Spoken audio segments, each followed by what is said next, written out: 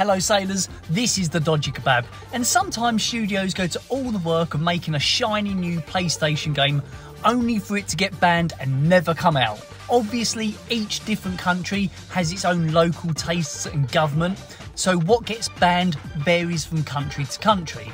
To make this video interesting, I'm not going to include any of the mental countries where the fun police ban everything anyway, like North Korea, Saudi Arabia, or China.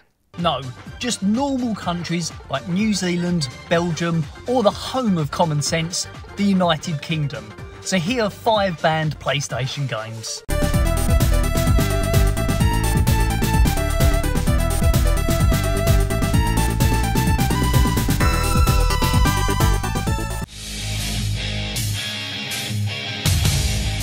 I thought we'd start off with a banned game that I think we can all agree people are better off without. The Belgian authorities banned FIFA 17 along with a string of other games for one particular reason. Not because they hate EA, although that too would be fully justified. They don't hate football. In fact, as of the making of this video, they're the highest ranking team in the world. No. The one thing that Belgium hates more than being known as the most boring country in Europe is loot boxes in video games. Now, Belgium say they banned any video games that feature loot boxes because it's basically gambling. Now, I agree with that, as loot boxes are an awful game mechanic and should be abolished. Although, in reality, I think Belgium banned loot boxes because they have an element of excitement to them that simply does not fit in with the overall boring nature of the rest of the country.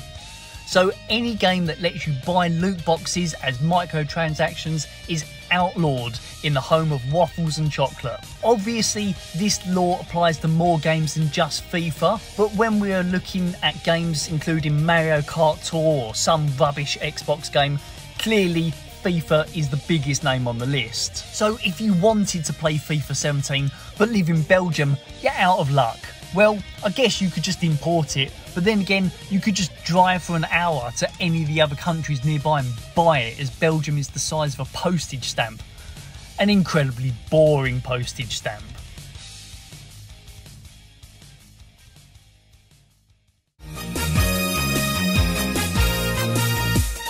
Now, I'm a big fan of Japanese games. They just do things differently than Western game studios. Now look, I like hot girls in my games too, but there is definitely a cultural difference in what sort of content seems acceptable in Japan compared to other parts of the world. This brings us to the subject of Galgun.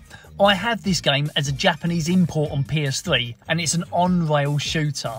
But in this video, I'm actually talking about the follow-up title, Galgun Double Peace, but I'm going to show footage from the version I have, as it's basically the same game. So what's going on here? Well, I'm not entirely sure myself, but as far as I can make out, you are this guy and have been shot by Anime Cupid, who is packing some sort of love machine gun. Getting shot this many times has made you irresistible to every single girl ever. So to get these lustful women under control, you need to shoot them with a different love gun supplied by Anime Cupid. The country of New Zealand saw this game and gave it a big fat definitely not. Was it because of the special ability to see through girls' clothes?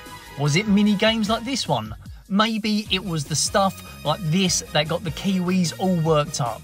It could have been the tentacle section, we just don't know for sure. What I do know is that the developer knew what they were doing the whole time, as they included a panic button so that the player could press that would quickly change the on-screen action to resemble that of a Famicom RPG. So someone walks in, you're playing this, you hit the panic button, then suddenly you are out of any social danger.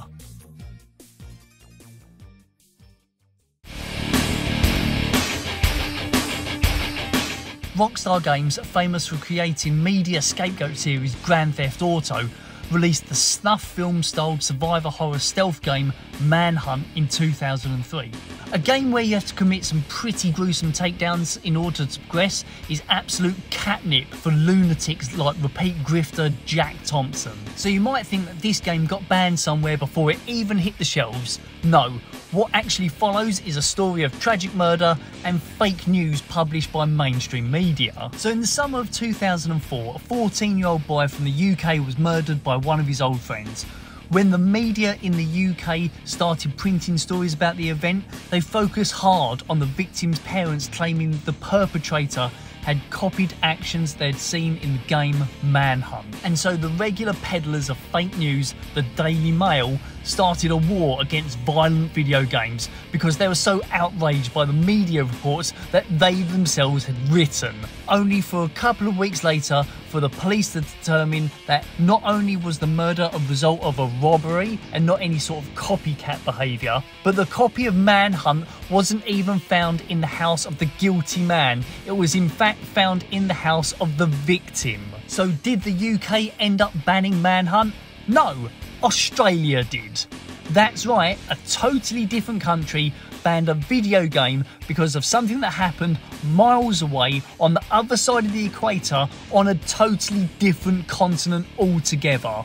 1 month after the police confirmed that the media had been publishing fake news. Outstanding.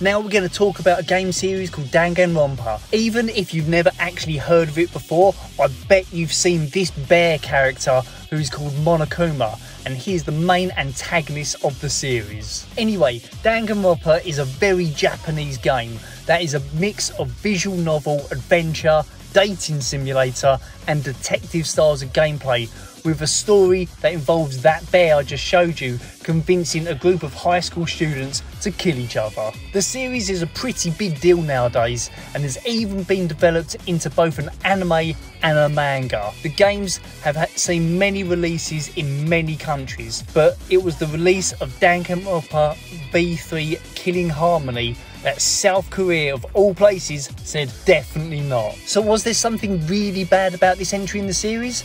Well, nothing that was any worse than any of the other games, but it was what had just happened in the country that made this game get on this list. Just as this game was sent to the South Korean ratings board, the news in the country was rocked by an event where a 17-year-old girl killed and dismembered an 8-year-old child. Because of this, the ratings board refused to give the game an age rating, effectively banning it from the country. This is all a bit gruesome, but you can understand why the ratings board would be a bit sensitive at that moment in time.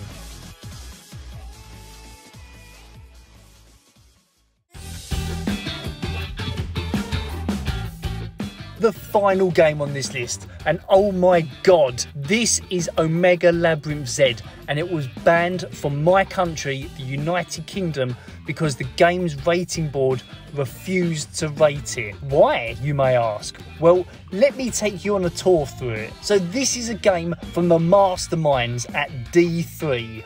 I've covered some of their games in the past on the PlayStation 2, like Fresh Swimsuit Competition, the boxing game Love Upper, fighting game The Cat Fight, and Onichambra Bikini Zombie Slayers.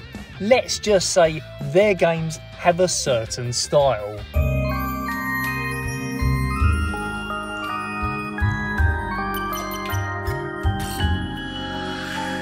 So Omega Labyrinth is basically a dungeon crawler game with young girls in it.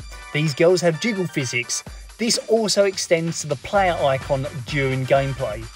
There are these 3 girls that star in it, and these are the 3 that you can see on screen right now.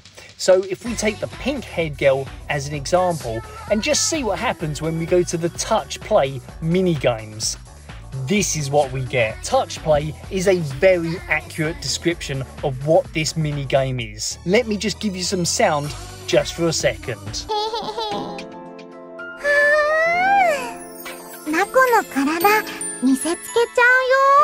Okay, so now we all know where we are with this. In the group of girls that we saw, there's also this brunette girl. She has her own touch play mini game. So let's see that. Okay, all right. Oh no, turn it off, turn it off. So that's pretty bad, right? But that's not the reason this was banned. You see, there is a fourth member of this all-girl group, and she's clutching the teddy bear. You know where this is going, and there is no way I'm showing the touch play minigame with her. And with that, the game was banned in the UK. The BBC even did a story on it because it's highly unusual for video games to get banned here. But it did, and that's your 5 games. Abba. Thanks for watching, guys. A like, subscribe and comment are very much appreciated. Plus, if you like what you saw, here are some links on the screen now to some of my other videos that I've made that you might like.